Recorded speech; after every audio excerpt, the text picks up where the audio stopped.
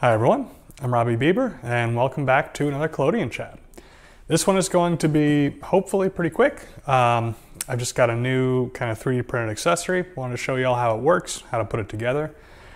And yeah, so this one's going to be probably a little bit of a niche offering, right? So this is specifically a modification for this this main trophy plate cutter. I'm not sure if main trophy actually makes this aluminum shear. I suspect it's probably a generic one that they resell.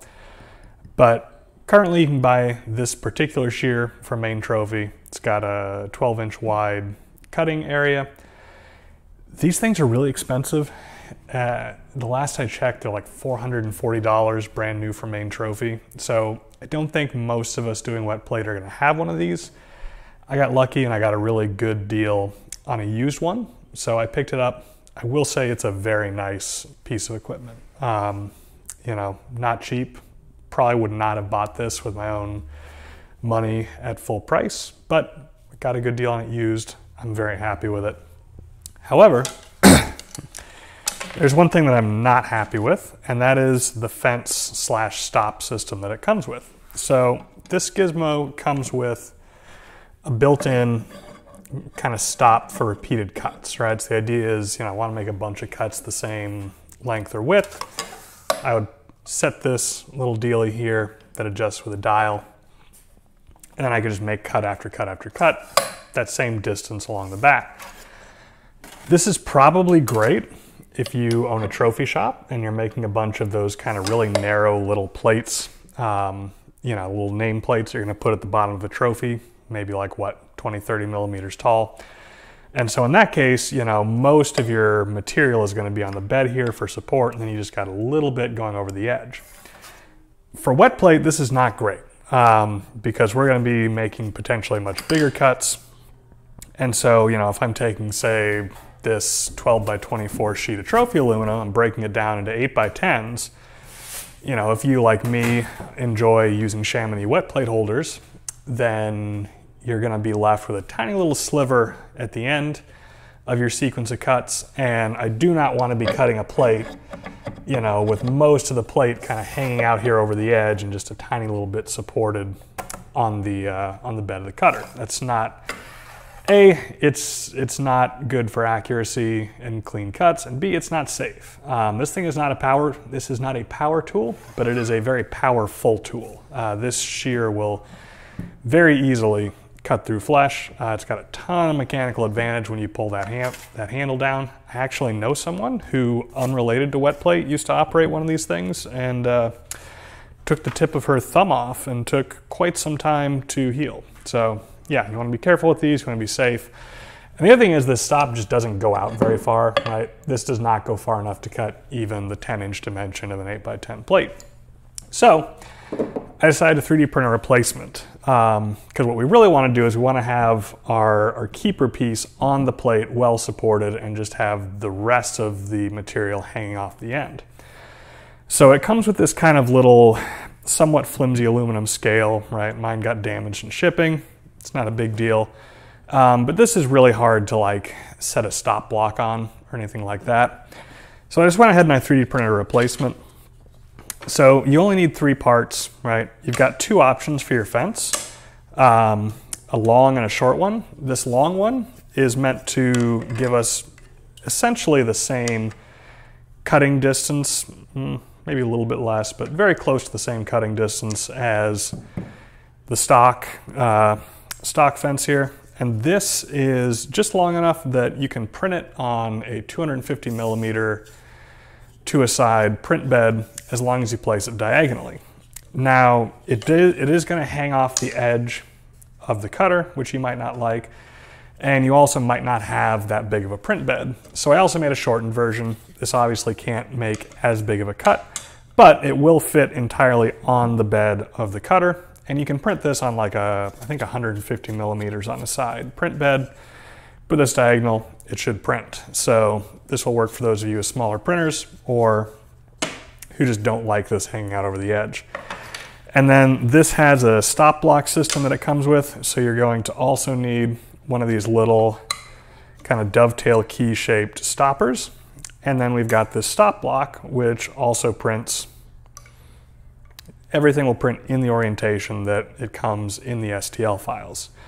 And then our little stopper here, you're just gonna wanna make sure that you put a heat set insert M3 in the larger side hole of this stopper, okay? So let's go ahead and install this thing. I'm going to grab a little screwdriver, pull off these machine screws. And I'll just take this flimsy little aluminum fence off. There we go. Now I'm going to take our plastic fence, and you're going to want to make sure when you print this that if there's any elephant's foot or any brim remnant left on kind of this bottom contact surface, you're just going to want to make sure that you either, file, sand, or cut that off, because you want to have a really flat, as straight as possible surface for your plate to index against right here. So let's just go ahead and throw these screws back in. And these should fit in here through the slots in the fence.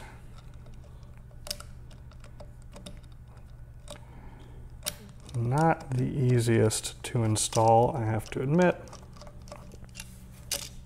I guess it would be better if I put them into the fence first.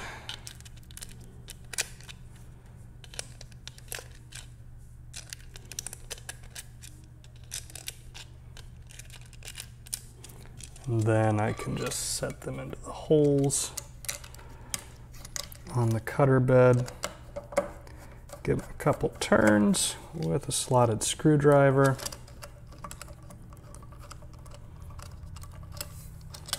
There we go. And now once those are in secure, you see it's got a little bit of wiggle room. So I'm going to get this not quite tight. Just tighten it up and then back it off like 1/8 of a turn so that it's free to move back and forth.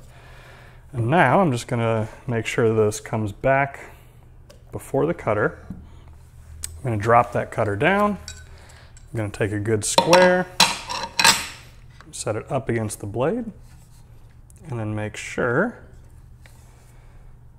that this fence is held tight to the square while I tighten it down.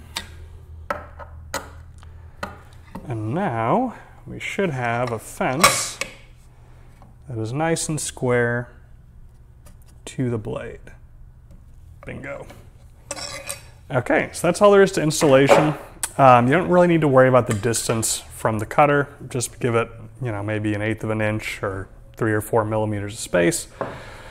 Originally, I had tried to design in some scales, right, in like metric and imperial. The problem with that is that I quickly realized over this long of a print distance, depending on the material you printed in, those scales may or may not be accurate. I used ASA for these, and they had shrunk enough that I was losing, maybe 1 millimeter or so over the distance. So if you want a scale on here, my recommendation would be to just buy, a stick-on scale and then put that on and calibrate it yourself. But I don't think there's much of a need for a scale because I just like to calibrate this from an existing plate. So now all we got to do is we take our little dovetail key, we slide it into the slot here.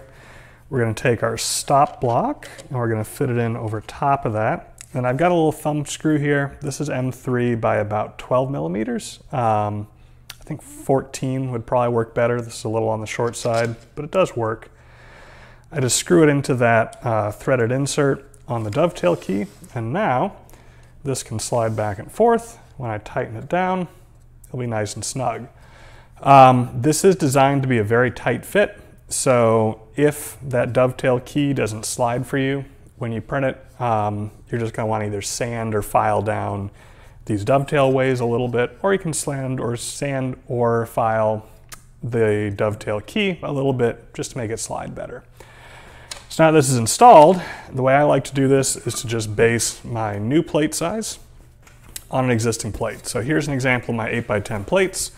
They're not actually 8 by 10 inches. They're, I think, around a 1/16 of an inch off on each side because Chamonix plate holders are slightly undersized. And so we can see I should be able to get 3 8-inch cuts off of this plate. So all I'm going to do here is I'm going to take my existing plate, butt it up against the cutter with this in the down position. Then I'm just going to take my stop block, set it right up against that plate. Then, yep, let me get that. There we go. And we'll connect that, tighten it down, and now I've got my 8-inch dimension set. I can just take my sheet of aluminum here, slide it into here, butt it up against the stop block, make a cut, and this thing cuts just beautifully. You know, you don't get those kind of pulled down edges the way you do off of a guillotine paper cutter. Cut number 2, pull it up against the stop block, line it up against the fence, cut. And now cut number 3 is where we really see kind of the need for this type of system, because this is going to leave just a tiny bit of waste sticking out the back. And so you can imagine if I was using that stop that came off at the end here, I would be trying to balance this like this, right, and make a cut, which would just not be good for the plate. Also wouldn't be good for my fingers if I was trying to hold it steady here. So this way, we got the plate kind of mostly on the cutter body, nice and well supported, while we just take that tiny little bit off the end. And the fact that this is a very consistent size from end to end tells us we got our fence good and square. So that takes care of our 8-inch dimensions. Now we need to cut these the long way to 10 inches. So we loosen up our stop again, drop the cutter, move our dovetail key and our stop block over, tighten it down at this 10-inch position. And now we just take our plates, get them up against the stop block and the fence, cut,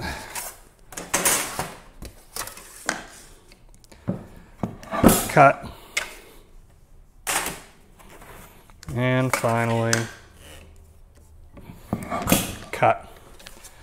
3 8 by 10 plates cut really quick. Probably could have done that in a minute or 2 if I wasn't, you know, demonstrating for the camera. And we can see these plates are all exactly the same size as our original plate. Of course, if you don't have an existing plate to go by, you can always pull a measuring tape from the tip of the cutter block here. Or you can always add scales to this if you want to be able to kind of adjust it just on the fly. And so now I will loosen up my stop block, just get it finger tight. There we go. So yeah, this is a really kind of obnoxiously expensive aluminum shear. I'm not saying you got to run out and drop $400+ on this cutter, but if you already have one and you have a 3D printer, hopefully this fence system can make it work a little bit better for you.